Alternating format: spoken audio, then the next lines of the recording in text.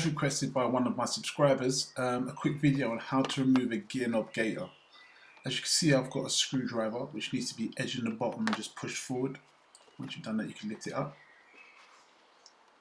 Now underneath here, there's this brass securing clip, what I'm pointing to with the screwdriver. It's just brass, soft metal.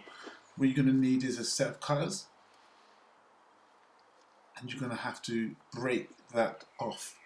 You're just going to have to work it. It's in a slightly awkward place, but you just have to fight with it a little bit, bend and twist and wiggle and bend and break and wiggle, and it will come off. It might seem a bit tricky at first, like it's not coming off, but you know, if you carry on, you'll succeed at it, and it will just open up because it is a soft metal.